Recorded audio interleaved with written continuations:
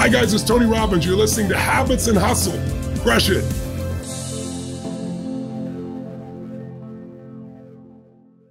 Today on Habits and Hustle, we have a very special show. We have Darin Olien. Did I pronounce that correctly?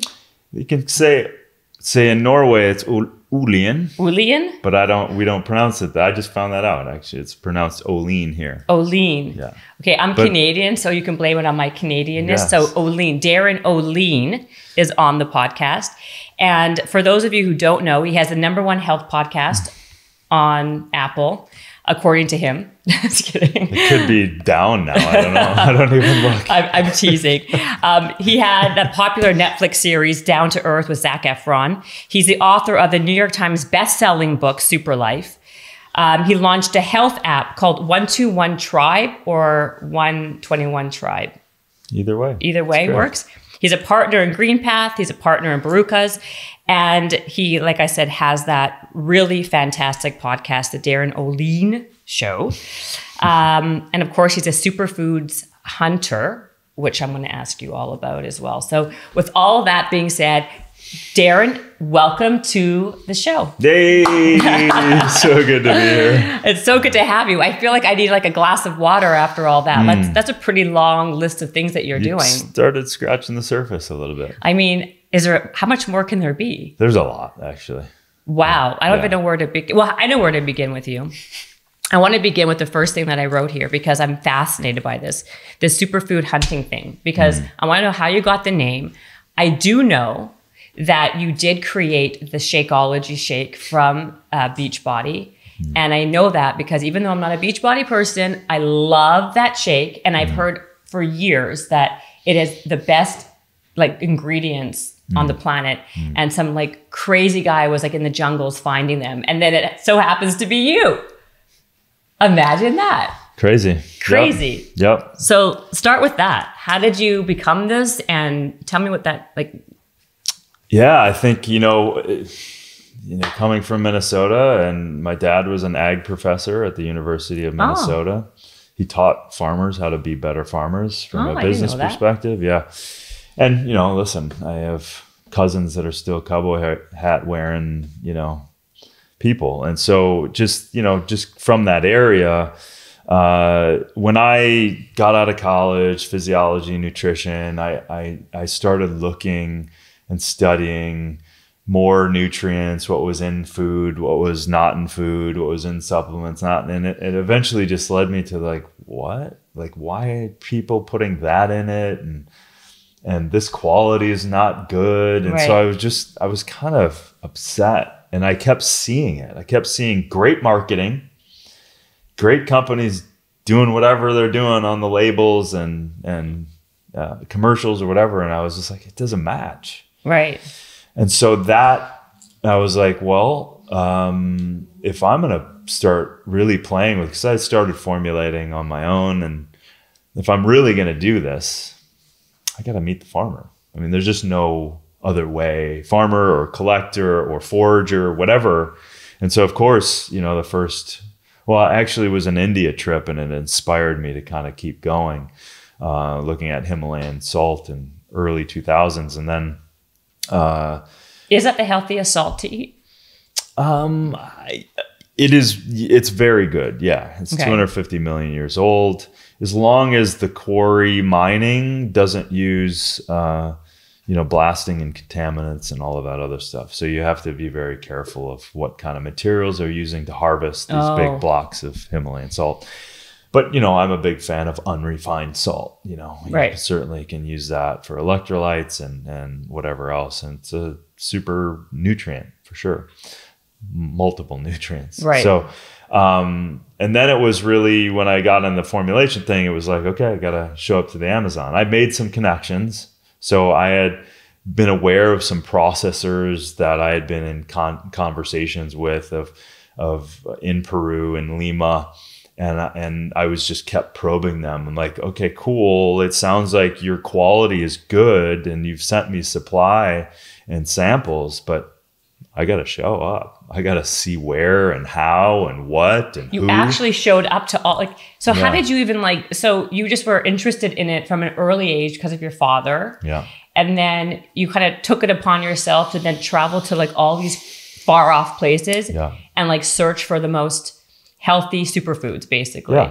Yeah, and improve on some of their not great quality, you know? So maca, sasha inchi, moringa, spirulina, schizandra, you know, chaga, you name it. It's like you just go down the list. And the funny thing, barukas, you know, it's like, right? So the irony is like, usually I'm looking for something and we're finding information and we're in the fields or we're in the jungle and we're, you know, making tea of chuchuasi and unigado and doing all these things. How do you pronounce half of these things? You do like a degree in that linguistics, Stephen. Yeah, exactly. To pronounce I also keep the Latin name away. It gets me too confused. But usually the common name, there's several common names when you kind of travel to some of these areas.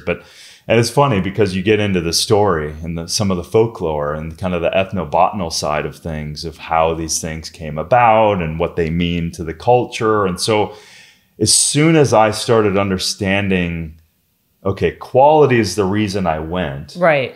But then the superfood side of it started becoming, hey, is this better for the people? Right. The indigenous people? Is there a better way to do this so it's beneficial for the land and the environment?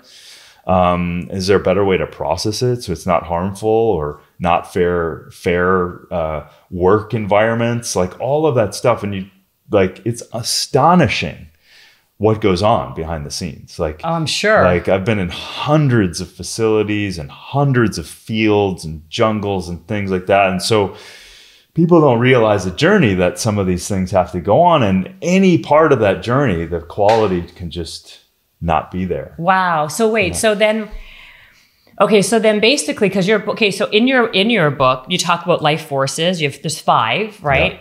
Yeah. But before I even talk about that, let's talk about this thing because of barukas. You said it already. Yeah. So is it baruka a superfood? So is a baruka? It's a nut. Now is this nut, for example, healthier than an almond, a cashew? Why is it the healthiest nut? And are these things readily available for people in the US, Canada, North America? Yeah, good question. So I got this basically handed to me. I was looking at other things in the Amazon. And then the Cerrado, which I didn't know about, which is 500 million acres south of the Amazon in Brazil primarily. Wow. And so I tasted these things, and the first thing about it was, wow, this is tastes like a super peanut. Yeah. So number one, I'm always looking at these things medicinally. Yeah. You don't expect medicinal plants to taste good. There's a lot of stringents and tannins and polyphenols that are strong. Right. Wow. But this was a nut. And so number one, the taste got my attention because that's not going to be a barrier to entry. People are going to love it. So then you look at, how it became the super nut and why it's nutritionally more superior than any nut is because we tested it. We tested it against all the other nuts. And almost in every category, it was superior. So as you said, an almond, the antioxidants that exist in this is nearly 450% more than an almond. Wow. And it's a wild food. So think of food as information, less about all of this stuff. You're getting information, and that information is giving you, minerals, of course, electrolytes, of course, vitamins and carbohydrates, proteins, and fats. But this is a wild food. And so from that perspective, complete protein, 2 to 3 times more fiber than any nut, calcium, magnesium, manganese, copper, zinc. Wow. All of this stuff. And it tastes so good. So I'm going, so we looked at the research and then we got these, tested them to validate, verify the research we were looking at. And then of course, then I show up. And so it was overwhelming to see that this is 500 million acres that this Baroseta tree is in and produces these nuts, right? So it's one nut per fruit. So these things drop, they pick them up, You can't pick them early because they don't produce it's technically a seed. And so it's protected from over, grabbing and cultivating. There's no outside water. It's literally a wild food. We're creating an economy there and a stability there for the indigenous people in this land that wasn't existing. And we're also planting trees again in this area because this area in the Cerrado, the savanna, is being destroyed faster than any landmass on the planet, way faster than the Amazon itself. Wow. So really? They're just knocking it over unsustainable agriculture practices and beef production. So hold on, when did you find this, and where? Like, you can't just go to Whole Foods and buy them, and it's like in its Whole Foods in bulk. Is also no, you can't. No. Right, like it's not like, why are they not as available then, like an almond or? I mean, after what you just said, I understand that, but why is it until you kind of brought it to light that it's nobody even knows that this even exists? Because it's mechanisms that didn't exist. Wow. So if you're looking at the easy thing is monocrop something, grow it, cultivate it. You go back to the same place and you just do that over and over and over and over again. Now you've created an economy and a commodity. Right. This is 500 million acres. Right.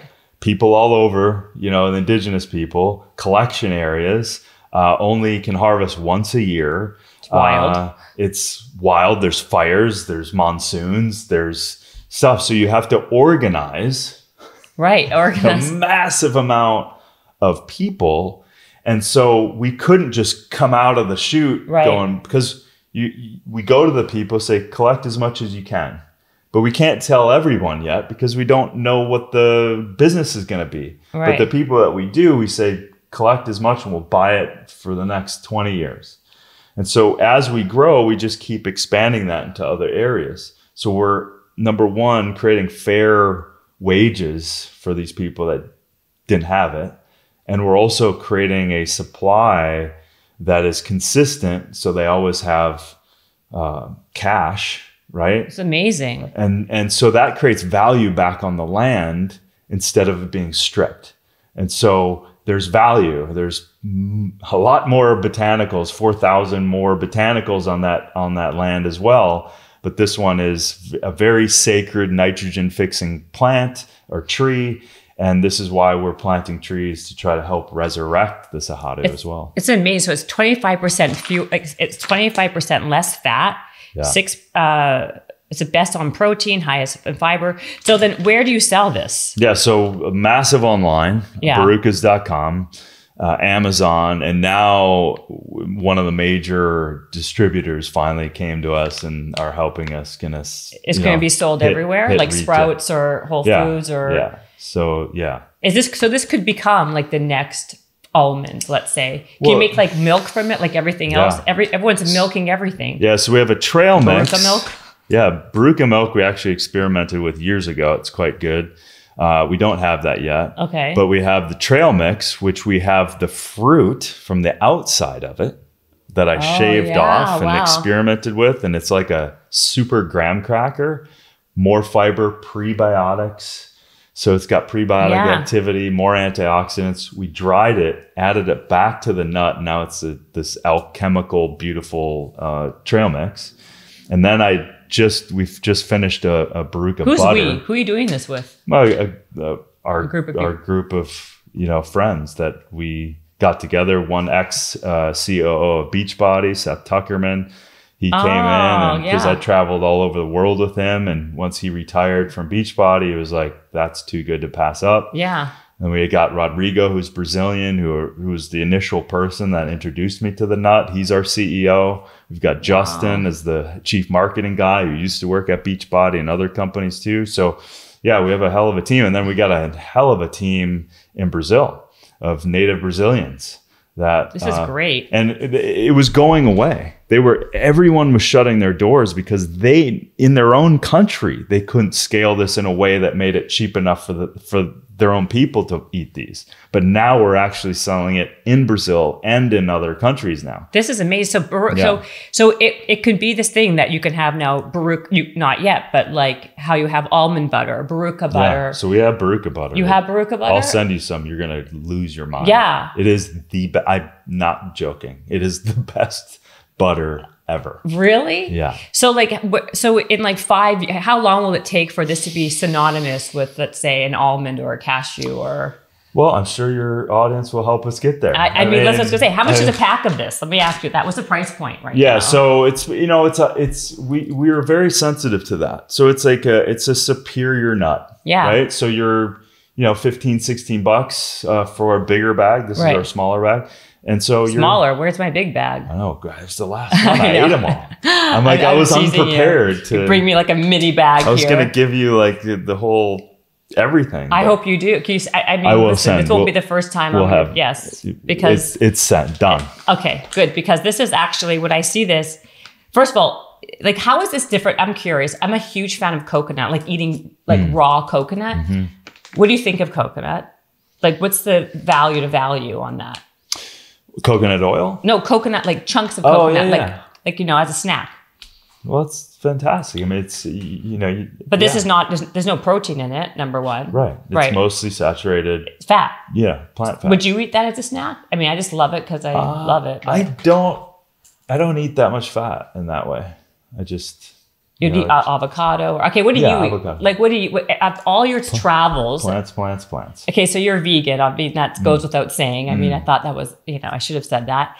After reading your book and, about your podcast and the show, I mean, I got it, but and I also am embarrassed because I have a microwave behind you. And I know, I was like, quick, where do I put the microwave so he doesn't see it? Here, let's hit it. Let's smash it on camera. I would love to. It's the best use of a microwave. I totally would, but then after you leave, I would be like crying only because I'm a working mom. I'm going to send you a toaster oven and you maybe I have 15% more. By the way, I totally agree with you. This is like also like one of those things where it's like, I'm mad at myself. I hate myself because I know how bad they are. And yet I still have one. And this is a microwave intervention. Yeah, it should be. Because let's talk about this because it does change molecularly, is that a word? Your food. And it's really awful. And even standing in front of the microwave is like radiation, right? Mm-hmm. So basically you don't believe in a microwave. So we should just all toast our food or use our oven, basically. Sure, yeah. Little toaster oven. I mean, it's taking the molecular, it's heating from the inside out. So right. So thank you for. You're slamming the molecules together, creating friction on a cellular level. So it's dysmorphia. Within its own cell, within its own structure. And then we're taking that on, like, that's a Russian roulette. I just don't want to play.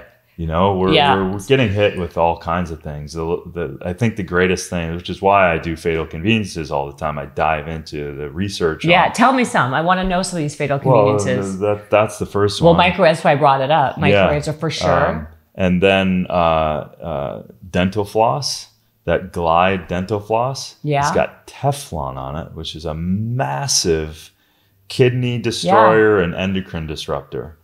Dental floss? Yeah. So it's already out. So I'm not even outing Glide dental floss, that little stuff that they've already been slapped for putting, and it's still on. So that slippery stuff. Yeah.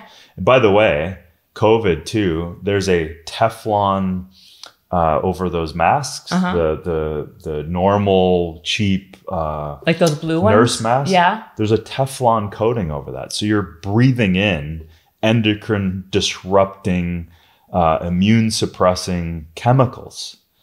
I didn't know that. So like the very thing. So that's the thing. When you peel the onion, when you're willing to look, I mean, you can even, the solar panels, for example, most of the solar panels are being created in China with coal fire plants. right? Yeah. And then sent here. So we have to look at everything in order for things to change. We talked before we started recording. It's all about systems. Yeah. And if we're delusional with systems, then nothing changes, right? Right. But if we open ourselves up to going, hey, did I really want to create part of my podcast as a title of Fatal Conveniences? Are people really gonna go, but it's liberating. It's liberating because if we stop the toxic exposure of everyday deodorants, shampoos, chemicalized modern worlds that we're in, because no one has added up all those chemicals. Right. It's cumulative is what it is. Cumulative. And this is why men's motility is in the toilet, or, and women's menstruation is infinitely coming earlier and very detrimental when menopause kicks in, because we've been compromised from endocrine disrupting chemicals all over the place, from wrapping our food in plastic. Right. And that's petroleum. How about tinfoil? That's bad too, right? Tinfoil is bad too. So what do you wrap your food in? Don't wrap your food. I mean, like, go to places that are using glass or cardboard. I'm an advisor for this incredible company. People just need to know about it, but it's more of business to business. But this incredible company, this is just more of inspiration. This company, Footprint. So they are providing alternatives to single-use plastic with plant fibers and plant dyes. And so Cargill, Beyond Meat, Pepsi, McDonald's, Walmart, they're literally in the billions of units providing new alternatives so that we're not putting styrofoam and plastic. This is happening, and these companies are doing it. And so we get overwhelmed, and like, as a consumer, we're all using plastic. Yeah. Right? You can't get around it. Yeah. But it's coming.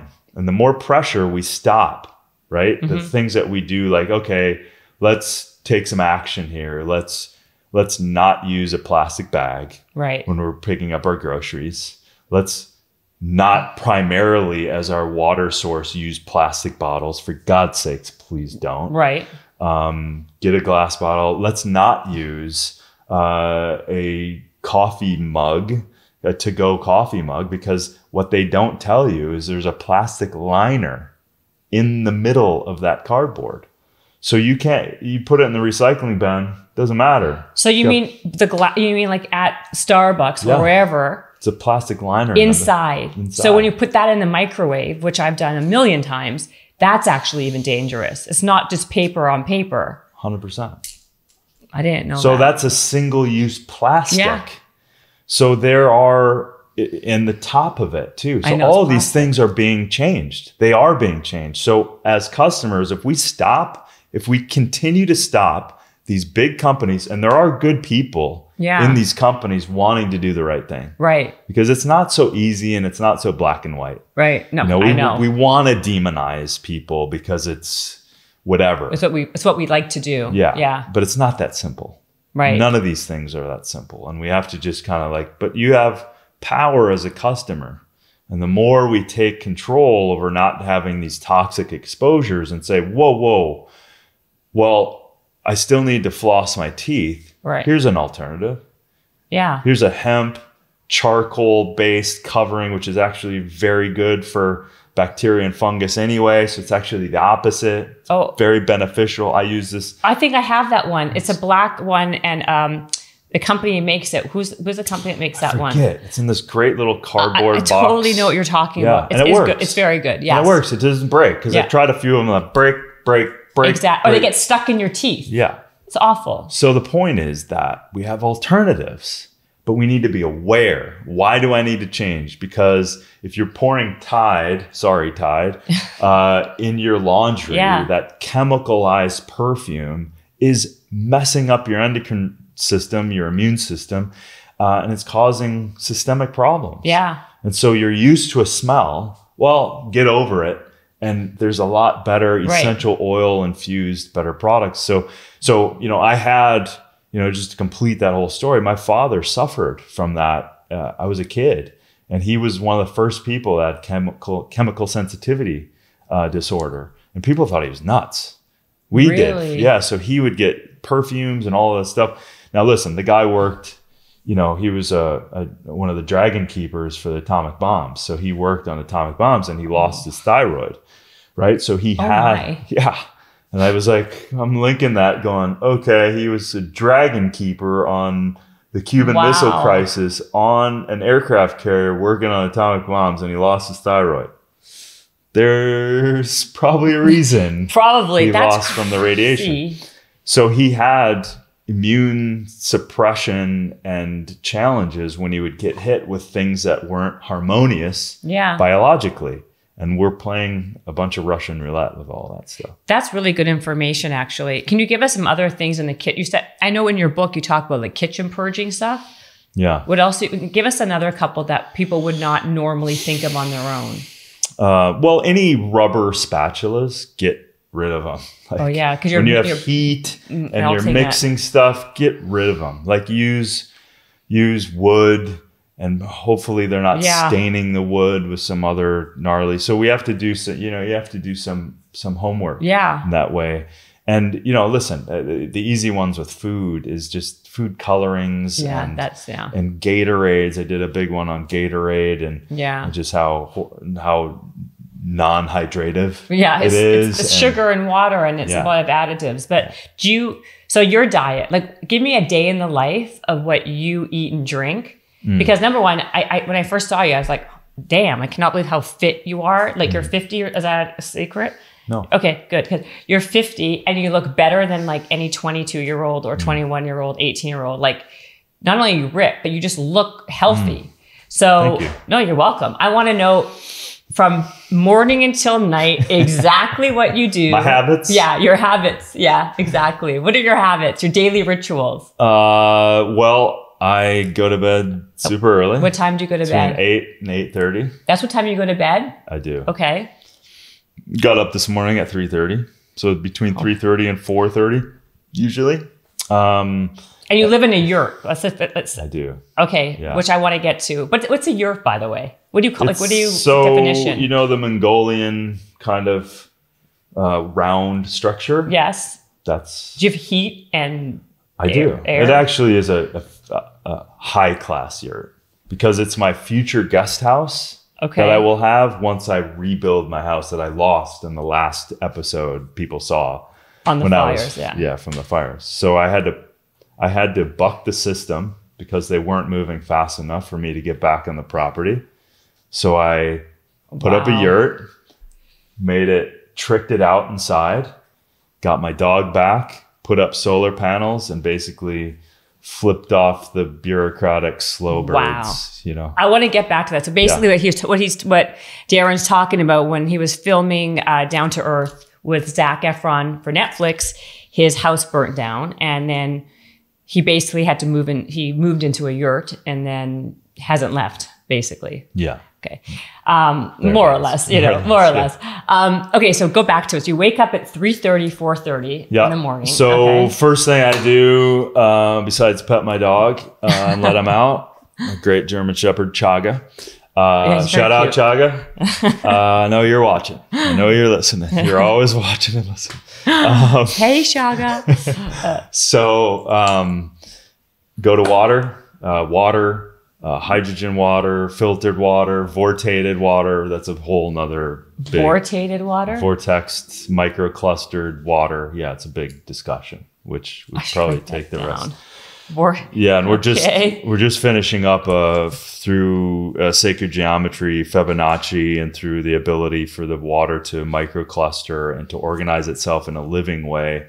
We're just finalizing a new vortator that I... Are you kidding me right now? No. So what's the matter with alkaline? I thought, isn't alkaline water good or... It's only one part spring water? It's only one part of the puzzle. So, water has several different... You have TDS, so you have everything in the water, you can test it.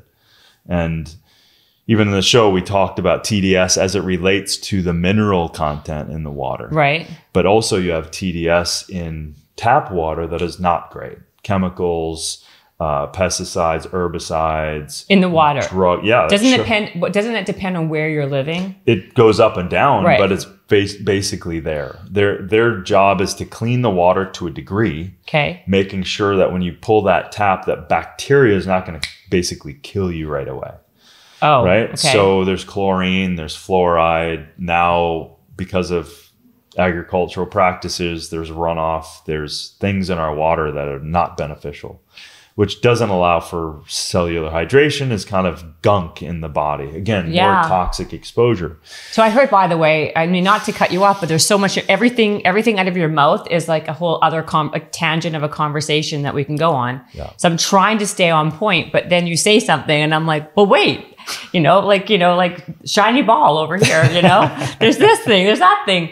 Like, I heard that some of these bottles of water, is actually worse than actually tap water. And very depending on what kind of water it is. Absolutely. And they're sitting in plastic. So again, now they're being infused with plastic, and plastic, the softer plastic is, a take-home message for people. The softer the plastic is, the more ability it is to have this endocrine disrupting, mimicking compound of estrogen.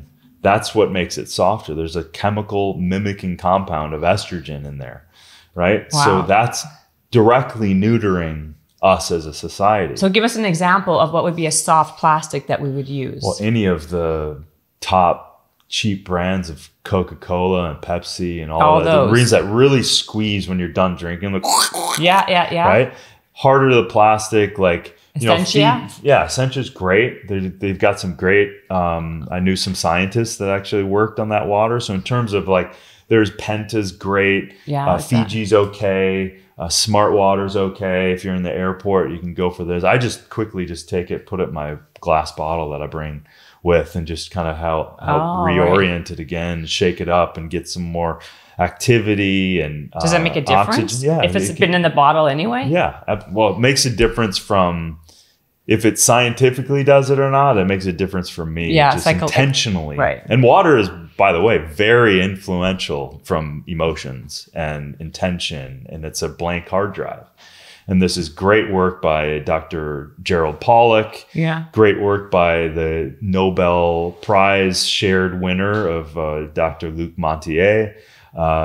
He's 86 years old, met him 2 years ago. The science around, I mean, water episode is weeks of a conversation. Of just on the water. Just water. So can you just finish what you said about the water? No, because that's interesting. And maybe you can come back and we could talk only about water. Because I know that's one of your big points in your, life forces in your book is about hydration. But what did you just say about water and emotion though? Like that's an interesting thing I've never heard of. Yeah. So this great scientist, Dr. Emoto, he's passed away, unfortunately. What he did was he would take water and literally write on the side, love, anger, fear. And then he would basically freeze that molecular structure. And so he was able to see the geometry of how the water constructed itself. And when you had hate and fear on that water, the geometry was all off. And when you had love, it was perfect geometry. Now, if people are going, whoa, that's woo-woo. Well, I remember in about 8th or 9th grade, when you could put a frequency generator and hook it up on a blank piece of tin or metal and put sand on it, and you hit a certain frequency and it would organize itself perfectly in geometry as different frequencies. We are frequency. That's how this whole entire universe works, right? So we are exchanging information all the time, and we don't hear it. We don't see all of it. And so water is like this entity that is absorbing everything. Wow. It doesn't have a point of view. So it's like a blank hard drive. Yeah. If you wanted to save something, you would just save it. And the hard drive doesn't have a point of view about what you're saving. It just saves it. Same thing with water. So what Emoto was showing was this like, whoa, this is highly influential based on emotion, based on intention, based on all this stuff. So that took the water world by storm. And now, I mean, the sharing of DNA when you're just in proximity of water and physical DNA and water and pure water next to it, it's sharing the frequency magnetics of the DNA and sharing it with the water next to it. And you can find, and it imprints the water that had nothing in it. Oh my gosh. And so this is incredible. So it's like the microbiome. We're just starting to understand this incredible symbiosis that we have with this. Oh, we need microbes, and microbes are actually creating vitamins and minerals and the simulation and the enzymes, and like, whoa, okay. So we have to be, that's why antibiotics means, you know, not favorable to life. When you take those, you just basically clear cut your rainforest, and then you have to build that back up. And so we're having just ridiculous issues. Yeah. And this comes by way of just a really bad model. The American Medical Association was created on a bad model. It was created on a fear and a germ theory that Louis Pasteur got wrong. The great chemist of his time, Antoine Becquem, said, wait a minute, it is not that you're catching diseases. It's that every element of bacteria and virus and everything else is coming into to see if anything is advantageous for it to survive. So the bad bacterias and viruses, if you have a strong environment, it has a very unlikely opportunity to survive. So it leaves.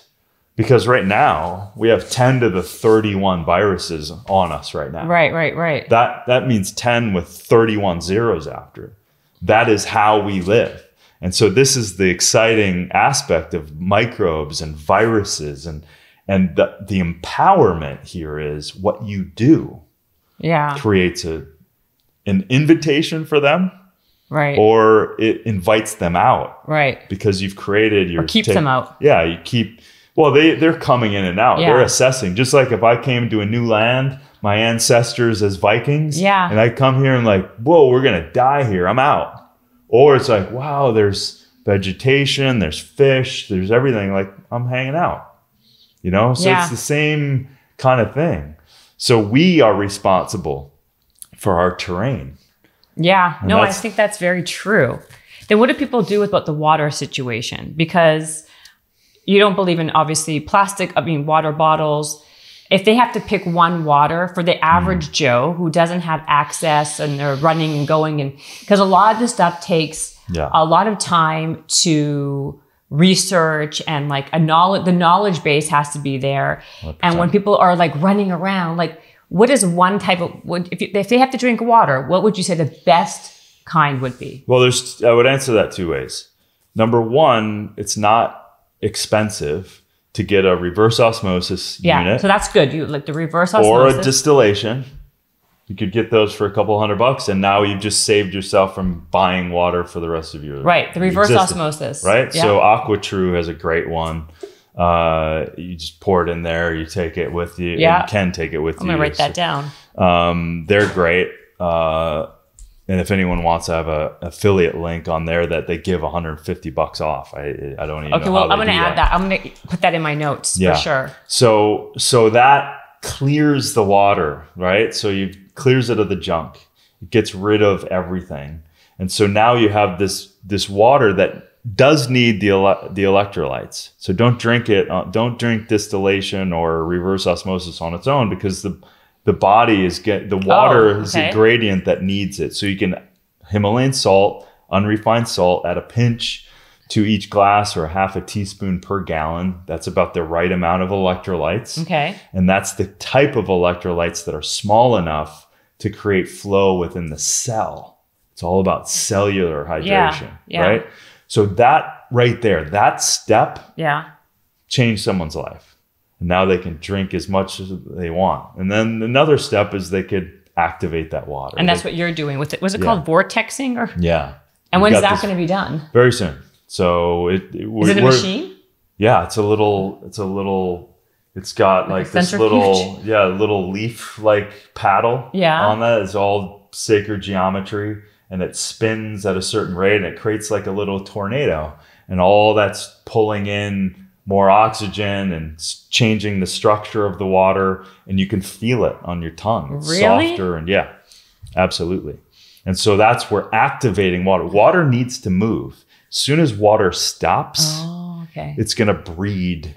It's going to deaden. It's not going to have the energy. It's going to lose the hydrogen and oxygen. And then, look at a stagnant pond, and you will see the algae and everything forming, right? Yeah, what happens? So water vortates in nature. It's true. When you think about it. So you're just recreating that. You're looking at nature and recreating that. And that's the kind of life we're in. So you can activate water in that way, add the Himalayan crystal salt, get a glass bottle. You can even have, this great company, Blue Bottle Love.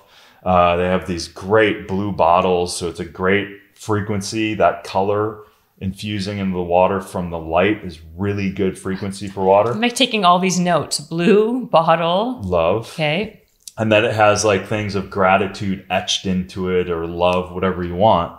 And you can carry around a smaller one or a liter bottle. These are easy ways. Right. So you just solved your water issue. You put it in your glass bottle. You're taking it with you. The intention of that bottle is infusing your water. You've maybe vortexed it. Now you've just like created this live element that is so powerful. Detoxification creates energy.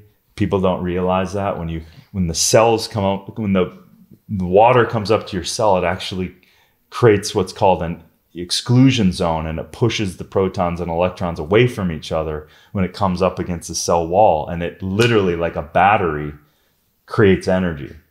Wow. So it's anyway, that's it. Anyways, like 9 hours later. Oh yeah. Anyway. Yeah. No big. Okay, so then finish. So then I drink water.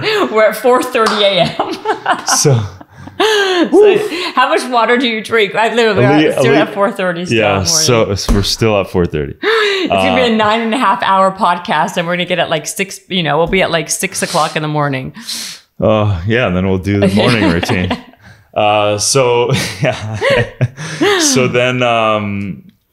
I drink a liter of water in the morning. Okay. Yep. How about putting lemon in your water? Lemon's great. Okay. It's a great way to structure the water. That's a nice hack, and mineralizes easy to do that. You can even put cucumber in. You could all kinds of things. It's a great natural way to enliven your water and structure it. Okay, good. Because I masticate the lemon. Do you know what that is when you put it through that machine? Do you think that's good? Yeah, just do it fresh. So as soon as you do that, put it in your water and just do it. Okay. I keep it in my fridge for a few days. Like I do like 3 or 4 lemons, and then so it's better to do like a half an hour. Okay. Try to do fresh. Okay. Yeah. Okay. And I understand now why. Okay, go on. Yeah. So then drink the water. I do a little stretching, and then I go right to like a meditation. And I usually start with some breath, some nose breathing, and some. How long do you do the meditation? It can be anywhere from 20 to 30 minutes, Just you sit there for 20, you can do that for that long. Yeah. Okay. Yeah. Is this the same breathing that you were telling me that you, so like, by the way, for those who don't see what he looks like, if you haven't watched the Netflix documentary or the docuseries or see his podcast, he looks identical to Laird Hamilton. It's like they're brothers.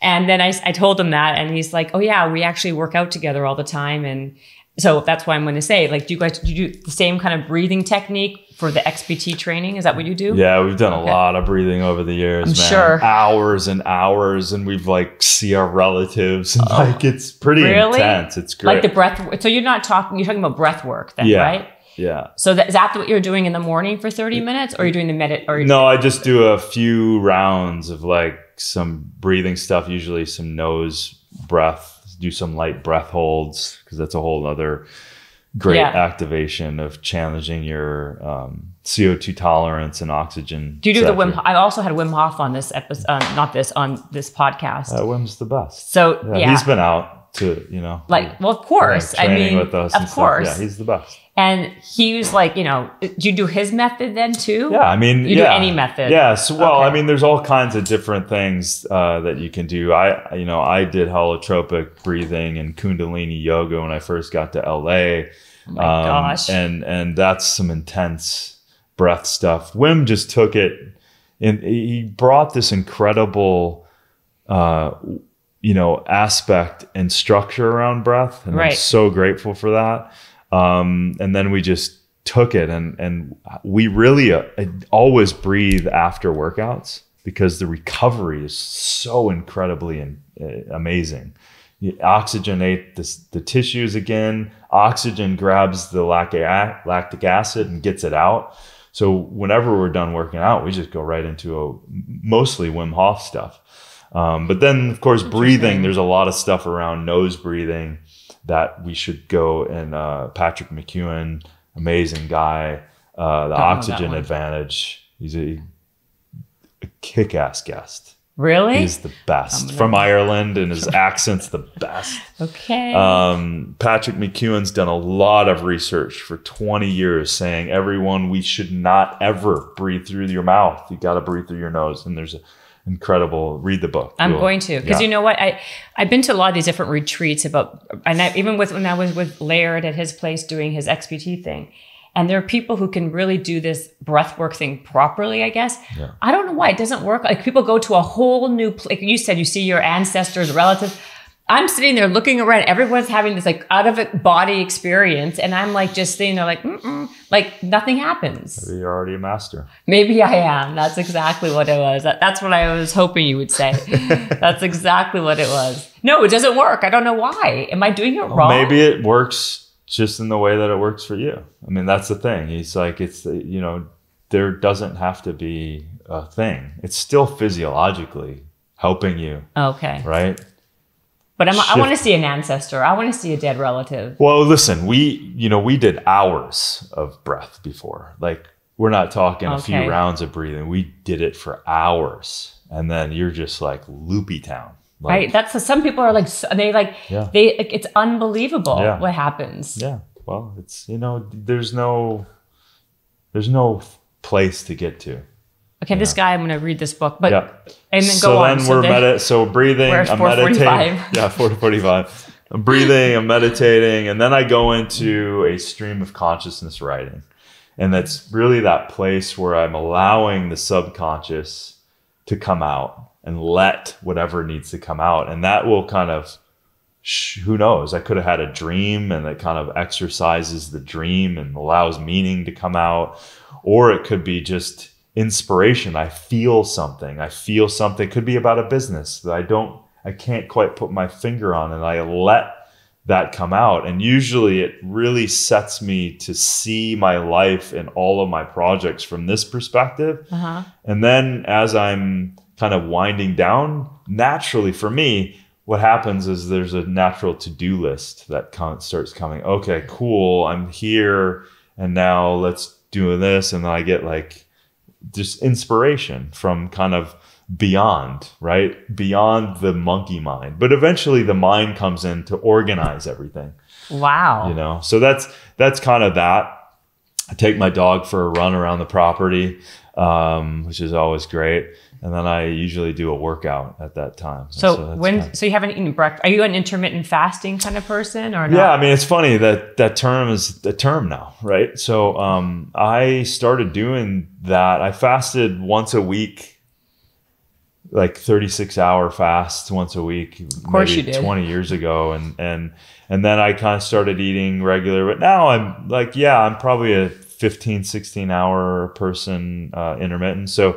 So two meals a day feels right for me at this point. So wait, you come home. Hold on. We're going to get to the meal then. I thought you were going to eat, but you didn't. You come home, dog walk. So I've made elixir though. I've made adaptogenic, and that's a whole nother. So I've made, before I sit down, when do you make this? At 3:45 in the morning? After I drink my water, I make my like warm cacao, Shazandra, Chaga, Rhodiola, Guarana. Like I make that. Where are you buying this stuff from? Ralph's? I mean, where are you? Yeah. Well, I got people. I got connections. I was going to say, where do people get this stuff from? Well, like Taro, from I know Taro, of course. So they've got a lot of great stuff. I'm talking about for people who are, listening, where do they buy? Can they online, Amazon? Yeah, so Ron Teagarden's a great master of good quality stuff. Rose Mountain Herbs has got a great bulk. They do sustainably harvesting. Z Naturals. I mean, obviously I created Shakeology. I created some boosts within that I use every day. And that's an incredible ginsengs, rhodiola, cordyceps, all in one. It's like a little Shakeology boost. Wow. So I would, the cool thing is I created some of these things that I get to use every day. Absolutely. Do you drink Shakeology, by the way? Oh, yeah. Oh, you do? Okay. Yeah, the vegan ones. And like, I'm really into bowls right now. So I make a Shakeology bowl with berries, and then I add like 4 bananas and apples and like just a mound of baruccas and barucca fruit, and like that's my first meal. So it's literally a delicious Flintstone size bowl of fruit. It's typically and nuts. Yeah. Okay, so then what you make the elixir with all those ingredients that you said. And then that's kind of you drink that? So I'm sipping that throughout my. What makes it an elixir? What's the definition of an elixir? Well, it's just a shake? It's not really a shake. It's I'm not adding like food protein to powder it. or whatever. Yeah, I'm not adding into it. So it's adaptogenic herbs, it's medicinal mushrooms, it's cacao, it's things like that. So it's an herbal blend. Good. It is good, and it's always tasting like monk fruit. So it's a great way to get the sweetness in there. Is that in your book, that recipe, or no? I'm always changing it. It's always changing based on my feelings and moods and where you are exactly what I have at 4 a.m. Yeah. I'm drinking on that, and by the time I'm done with that, I'm ready to roll. Right. So then, is it like caffeine for you? Do you drink caffeine? I do. I do like. I cycle it because caffeine's got an edge to it. Mm-hmm. Coffee I don't do. But guarana from the Amazon, matcha green tea is a favorite. Mm-hmm. So those things I do. I don't always rely on caffeine. Right. Because there's a whole stem cell conversation, which is too big to have. Another at this one. Point. You keep on saying these things. It's a too big conversation. I mean, are you going to be my only guest coming back on the show every weekend? And for the 9th time in the last, the next 2 months is Darin again talking about. Remember, he teased us about that one thing. Exactly. You keep on mentioning something. How do I not go down the rabbit hole with all these things? I mean, look at my notes here. You'd think that I was in school, like in high school. Professor Darin. So then I'm even losing train of thought. Okay, so working out. What do you do for workouts? Functional stuff. I like resistance stuff. So you do all weight stuff or body weight stuff? Both. I like just moving heavy things. Do you do cardio besides running the dog around the town, or? I don't. Not anymore. I mean, I used to do some triathlons, biathlons, and stuff like that. But now I do things that really feel better. Like I'll do intermittent sprints, and we'll get aggressive with very short windows of HIIT training and stuff. So we'll squeeze that. Who's we? Who do you work out with now? Yeah, Laird, Laird's in Hawaii typically in this riding monsters, right?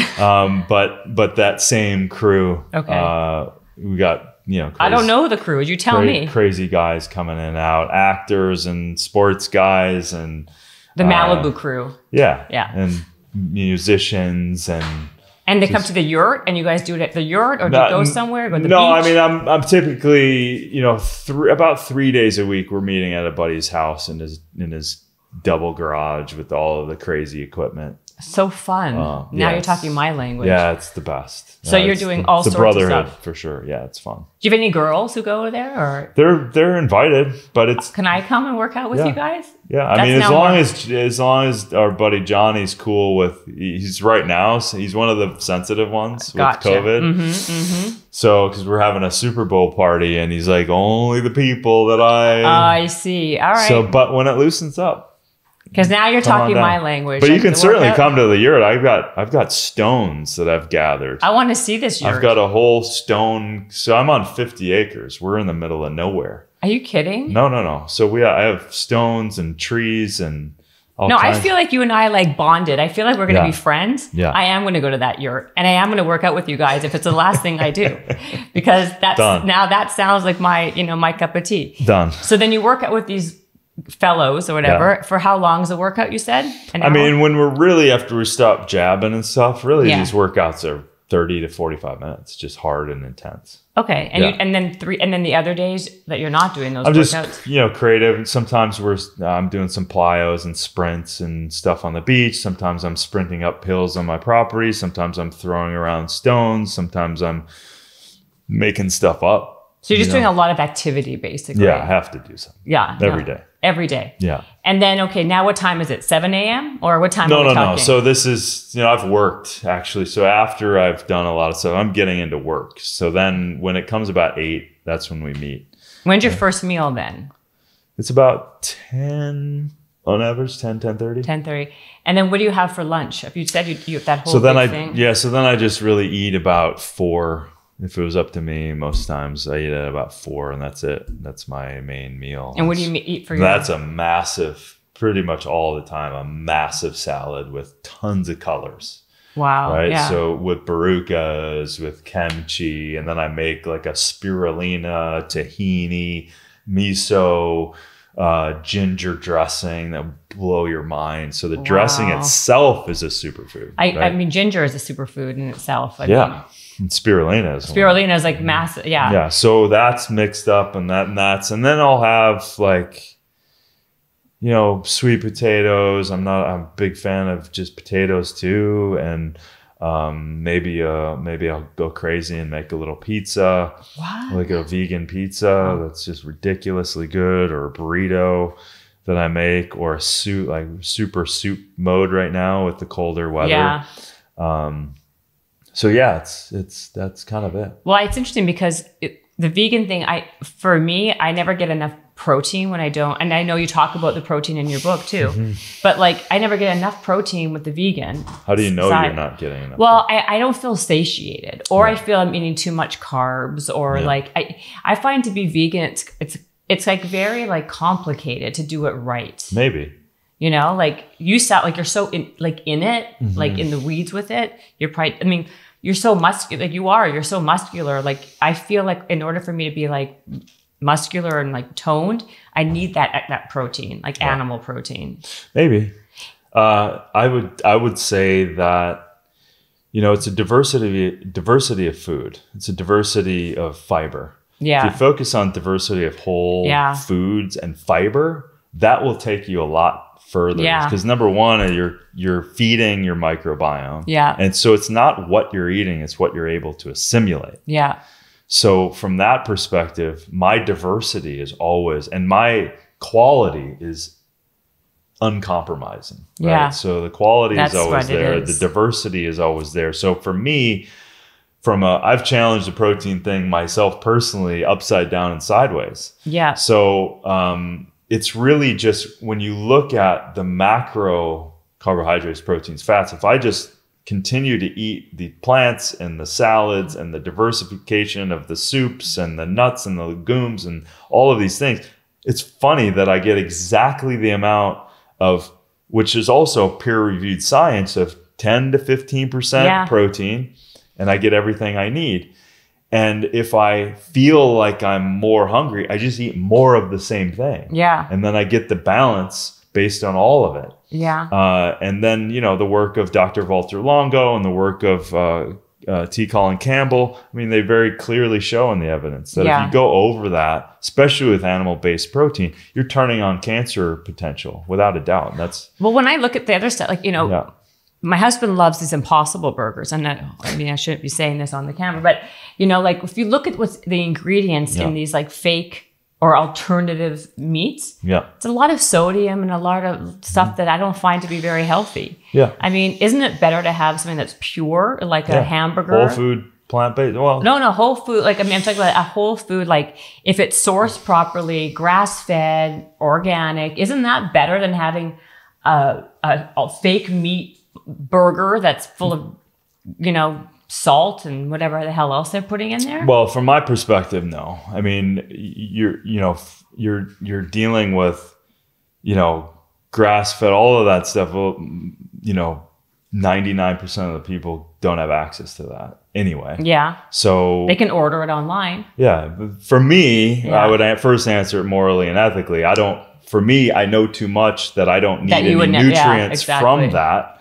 And not to mention, an inflammatory and immune response goes up every time you consume any meat. Yeah. Because you're eating what they're eating, right? So that's the whole problem. And the soil that they're having. And of course. Yeah. And you're eating flesh of another being. Yeah. So your immune system has to go up. The inflammatory system has to react. And so you're now under a stress. And if you're... Do you hate me now that I told you I eat meat, that I'm a carnivore? It's not my point. Are you not coming back on my show now? No, it's not.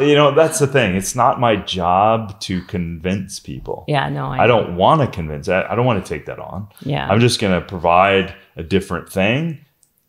It's not, it's not my duty. My duty is to myself, my morals, my ethics, and where I'm going. And if people get inspired and get some information, I'm inspired, then cool, great.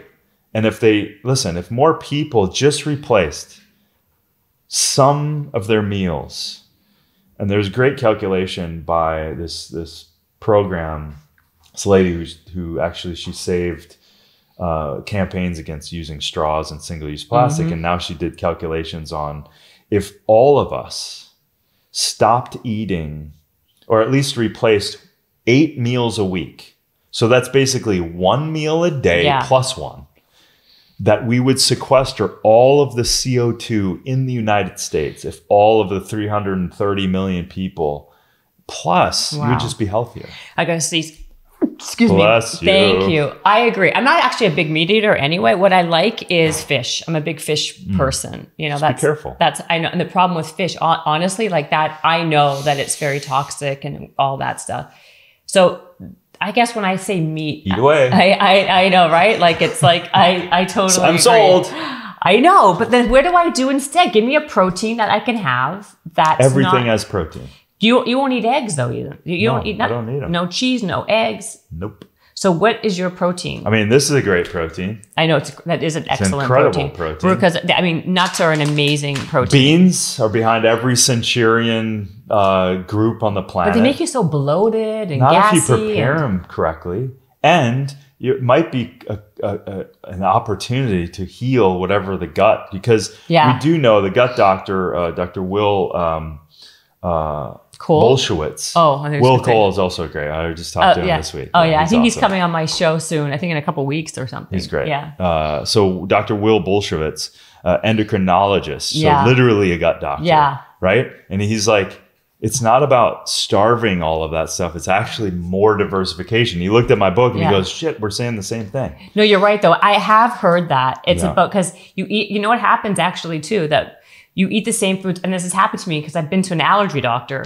I have a tendency, I'm a creature of habit. I eat the same food over and over and over again. Exactly. You become allergic to it. Your body reacts very badly to it. We're not meant to mono eat, right? So our diversification, from we're down to 30 foods, and our ancestors were over 300. Yeah. Right? And so, but we get into these habits and these bad habits, and then it's all of a sudden, like you said, and then how are they processed? How are they created? Totally. How are they grown? All of then that goes into fatal conveniences, right? So it's like, oh shit, they're not done right. They're not soaked before you, like, of course you're going to bloat and react to things that aren't prepared correctly. So then you go, okay, well, if I do it right, then I'm going to eliminate that. But don't throw the baby out with the bathwater with these foods, So then if you eat the beans, you say you soak them, and how long should you, if I get a can of beans. Overnight. Should I get rid of the water? And just soak them in water. If I take a can of garbanzo beans, I soak it in water for a night.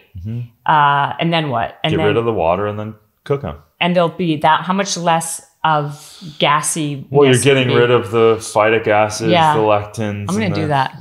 All that stuff. No, and then let Because that's the other thing. Meat doesn't have any fiber whatsoever. No, so all of the important information that we're getting from fiber and our microbes, you're not getting. So you got to let yourself build up that micro forest again. Yeah. Right? I think that's you starved it out. And now you got to build it up again. My gosh, you're like a fountain. I haven't even gotten to any of my real questions. Can you believe this? I did a little bit, but not so much. I haven't even asked you yet about the Netflix series Down to Earth with Zac Efron. How did you even meet Zac in the first place? And how did you get a show? And tell me about that experience. And, one of the most, that show is great. But one of the craziest experience on the show, that you've seen, because that show, you go to different places and, you can talk about it. It was a funny serendipitous moment. So I had this idea of the idea was impressed upon me to do a superfood hunting show for about a decade. Because it sounds cool, right? And it's so authentic to who you are. I mean, it couldn't be more. Yeah, exactly. So, but as the years, and I would sit with producers, I'm like, oh my God, this is they don't get it. And I'm out. I don't need to do a show. I want to do a show if it's going to enlighten and help people. Right. So that's always been the genesis. So I had this idea as I got more exposed to other environmental things, more active and other stuff. I expanded the ideas and I kind of wrote that down. That's the kind of show I want to do, about the environment, about foods, medicinal plants, systems, right? Yeah. What's working, what's not working, what do we need to do, what do we got to stop doing? And so I had that. I kind of sat that to the side, busy. But then from Rich Roll podcast, I had done, Zac had heard it. We'd never met. And then he had reached out. He has a mutual friend with Rich. And so he reached out to that guy. And then Rich eventually asked me, is it okay if I give Zac your number? And I said, sure. I don't know about you, but I've met many celebrities and athletes, and they just want, oftentimes you spend time and they don't do or whatever. They're looking for, you know what I mean? 100%.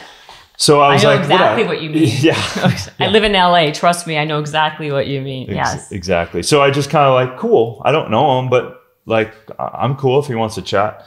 And so didn't hear anything. Not that I was sitting by my phone. Right. I forgot about it. And so all of a sudden, I get this text message, and he, this is himself from, I didn't have it in my phone. So he was like, hey, this is Zac. And he wrote this really nice, sweet email or text message. And so I said, yeah, it seems pretty nice. And so let's have a vegan dinner or lunch. I guess he's a vegan too, right? Well, I mean, I don't know where he's at now, but he's definitely played a lot of stuff on the show. I think he was mostly plants at the time, but then at the show, he felt guilty that we already had set up all these other things. So he ate whatever. I don't know what he's doing right now, but we'll see. But so we ended up having this amazing, cool connection, and he asked me all this stuff about what I was up to, and we just got to know each other. And again, he's a very sweet human, and really felt like he cared about the world and the environment and nature.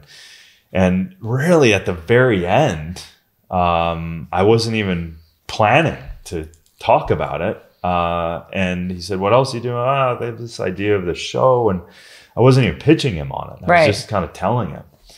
And then he goes, wow, that sounds amazing. And then he calls me back after we left. And he goes, hey, I reached out to my team and I have a deal sitting at Netflix, but the concept I kind of don't want to do. And I asked them, can we change it to this concept? And he said, I'll do the whole thing. I'll be in the whole thing. If we're going to do this, I'll be in it instead of just kind of being a couple episodes of this other idea. Exactly. Yeah. So long story short, he walked me into a show that he had, and we changed the whole thing to this environmental health, wellness kind of, lens. And listen, I wanted to go, we're going down rabbit holes. I wanted to go a lot deeper down these rabbit holes. And it was hard to let go. And there was a lot of kind of back and forth because I didn't want it to be a Hollywood thing. Yeah. I had my connection to Zac. So I knew that Zac cared as much as I could tell in his heart. But I didn't know all these other people. Right. And I didn't know, and they're controlling the storyline. And so it was like, oh shit, is this good for me to do? Yeah. Like, is this gonna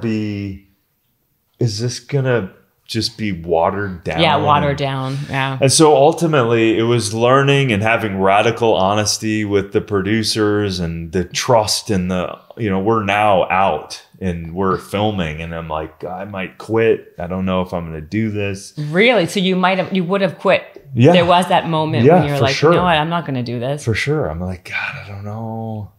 Like what were the kind of ideas that they were like thinking to do that you're just not interested in? Well, it wasn't that. It was just less of what. Right. It was just like a very small fraction of what you're. I had experts in every episode, and I talked to them already. And like, you want to do this? You want to do this? We're going to talk to you. We're getting into it. We're going to make a difference. Yeah. And I'm talking to my colleagues at this point. Like throwing my jugular out on the line. Yeah. And then like, well, we can't really have that conversation with them because we have to do this and this and this. We can't really dig in that deep because of the kind of way we're going to tell the show, tell the story. And I was like, what? Right. Like, so the bottom line is it took a lot of very open, which I'm really grateful for. The team is a badass, amazing team. Wow. So it wasn't out of integrity, the show. Right. It was very much in the integrity of me, because it wasn't like we were making stuff up and not being authentic. It was just trusting that the story, and they were always like, listen, if we get another season, if we get to do this some more, then we'll be able to ratchet it up. But we're trying to get, which they were right. Mm-hmm. We got people that aren't in this space. They're not in this space. Yeah. Yeah. They woke up to like, whoa, I'm entertained. I'm excited. I'm inspired. Mm. I feel like I'm traveling with you. You guys are having fun. Yeah. Around really a lot of intense subject. Absolutely. That it's not mainstream. Right. And so that surrender is a great lesson for me. Check the ego, let it go, but trust the people to put together an amazing show. And they did, and they kicked ass. And so, I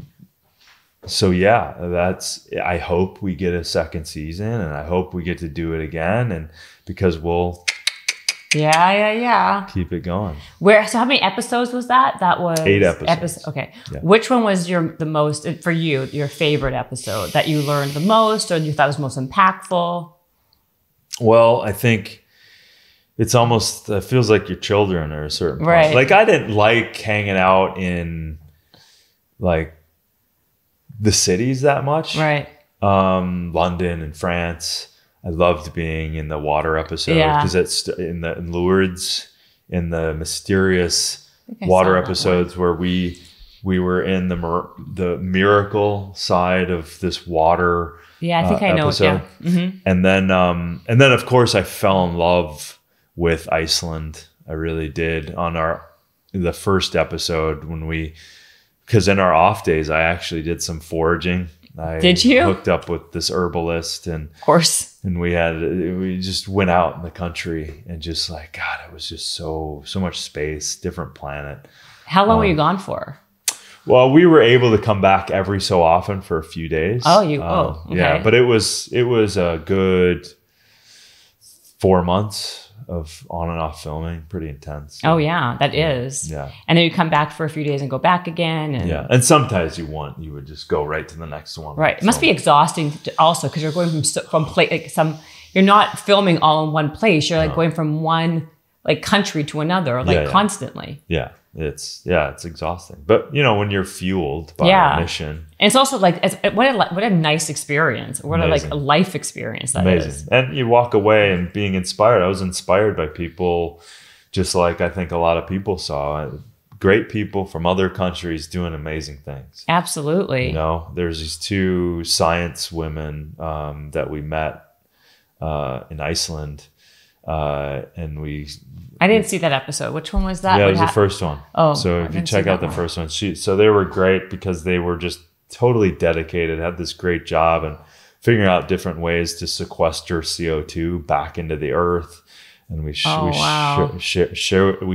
that and showed that and saw how literally they were creating rock again from CO2 that would have been, lost in the atmosphere and challenged the atmosphere. So they were able to take it. Wow. So, I mean, just like these smart, powerful women in Iceland who you'd never know. So who found these people? Did you find all the different, who worked on getting all the people? Well, it was a full for the episodes. Yeah, it was a full crew. So I started with my idea of my experts, and your some experts. of them still, Dr. Pez, Dr. Walter Longo, in our Sardinian episode, our longevity episode. That was, amazing. I saw that one. Yeah, I like that one. Yeah, it was good. Yeah, badass. Yeah. And so, once the crew hooked in, it was pre-production. We're like, what about this? What about this? And so obviously I was super involved with the story and what we're doing. Yeah. But they, it was the team there was a couple people that lived in this space. One in particular, Laura, who I was so grateful she was there. Yeah. Because she already had studied a bunch of this stuff. Right. And I was like, oh my God, thank you. Right. So then you have a little confidant there and could kind of take the baton and know that. But now, listen, from being on the road, the whole crew is transformed. I'm sure. Impacted in a big way. Yeah. And so how do they, because I know Netflix never reveals their ratings or whatever. How do they say to you the show did, exceptionally well? Yeah. Okay. How did it perform for Netflix? They were stoked. Yeah. They were super stoked. And I don't know the last official, but at one point I heard, whether it's true or not, I can't be on the record for that, but I heard that it was the 13th highest rated show ever. Oh, okay. Netflix. Wow. So it was, I think the number was about 65 million people saw it. Are you serious? Yeah. So if 65 million people saw that, because what's that show? Bridgetown's their number one show. Because now they have number 1, 2, 3, whatever. Yeah. How many people are watching that one? If yours is number 13, possibly. Yeah, I mean, that's where they put it out in any given week now. But we're still people internationally still seeing it. Of course. I mean, it's evergreen. People are going to be watching it all the time. Yeah. And then when did you start your podcast? Did you start it? I had started it a year before the show came out, just kind of putzing around. I hadn't started it, but I had started it. I hadn't launched it. Yes. Okay. Yeah. So launching it was kind of as kind of being busy. Yeah. And then adding in a podcast was like, God, I want to do it because I want to have a voice and be able to kind of go into areas that I want. But also you have so much information that you're knowledgeable about and you're so curious and interested. Yeah. It's a perfect platform for you. Yeah. It makes perfect. Now that I know you, it's a perfect platform. Yeah. So it's cool. I'm glad I did it, but I was reluctant because it was just another thing adding to my plate. And so I had backed all of these episodes and luck would have it, the show was supposed to launch a year before it did. Wait, what year did you actually film it? 18. The end of 18. Okay.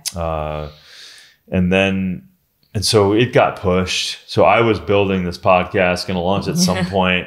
And so literally month or so before the show popped, it was a month or two. I had started the podcast. Wow. And then the show came out and everything of mine just exploded. Did everything just go crazy for you? Yeah. Yeah. And the most important thing, there's a couple things. Businesses that are doing things correctly. Right. That I've learned and found. And also kids, millennials that are reached out that have said, I'm inspired. I've learned something. I don't trust certain systems. Where do I go? What do I do? Yeah. And so I've been kind of cultivating, getting some interns and creating research pods for them to research for themselves. So distribute through to other people and in ways that they can understand. So we're just starting to do that as ways to kind of support trust and support action for them. And then, oh my God, I've got so many questions. I mean, Well, just quickly, if we can, because I know it's been, God knows how, it's been, what was it, like 2 hours I've been talking to you. I don't know, it feels like forever. I'm like, are you getting antsy in the chair here? Yeah, I'm good. I'm good. Gotta go do some hot laps. Okay, by the way, I should have told you, I normally do this podcast on treadmills, and my studio is downstairs. Yes, that would have been so fun. And so this is not how we normally do it. We have like a whole thing where we do it on treadmills. We talk and we walk. And I don't know why, because of COVID, I thought, you know what, because of the exercise portion, maybe he would be nervous. So we'll do this kind of thing. I don't know why. So next time, by the way, you come on the podcast, we're not going to be sitting here like a bunch of jackasses. We're going to be on treadmills. Cool. Okay. Right on. And then quickly, would you tell me about 121 Tribe? Yeah. And then, but make it quick. Because I'm, because we're tapped. Well, literally, I'm looking at the clock. I'm like, what time? It's been like an hour and a half. Poor guy. Do I have other things that I have to do? I don't know. Do you? I don't remember. It's like a black hole over here. 121 Tribe. So yeah, incredible group actually out of Romania. I had connected with them. One guy had started gyms and Serena was in the yoga space, and they kind of came to me and they were like, listen, you have this incredible book, this way of communicating, and we have this opportunity to make your recipes live and accessible and get some functional training in there, and then let education be the catalyst for awareness while they're moving into a program. Oh, I see. Okay. And then obviously habit forming ways of using technology to support people and creating new habits, because that's one of the biggest challenges of everything, right? It's all about habits. Yeah. We say this all the time. Yeah. And so your partners are in Romania, is that basically? Yeah. Oh, gotcha. Yeah. Okay. Yeah. So incredible group. And so our idea is to gather more experts and to continue to make this like a subscription model so people can keep kind of adding to their knowledge, adding to the inspiration, adding to their habit, forming new ways of living and using technology for the good.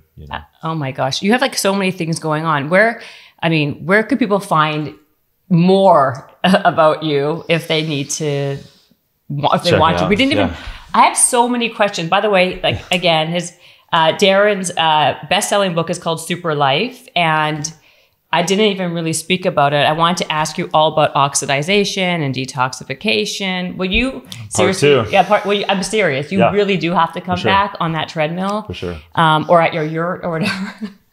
And we're going to do it. Okay, so where do they find you? Tell us everything. Yeah, so DarinOlien.com. It's got, all of the latest stuff. Well, kind of the latest stuff. I don't even think the website can keep up with all the things. But then I'm tried to stay pretty active on Instagram. So Darin Olien on Twitter and all of the other social bloody channels. Platforms, yes. But yeah, that's pretty much, people can find me. Well, thank you for being on the podcast. Yeah. Awesome to meet you. Thank you. It was awesome to meet you. Yeah. Habits and hustle, time to get it rolling. Stay up on the grind, don't stop, keep it going. Habits and hustle, from nothing into something. All out, hosted by Jennifer Cohen. Visionaries, tune in, you can get to know them. Be inspired, this is your moment. Excuses, we ain't having that. The Habits and Hustle podcast, powered by Habit Nest.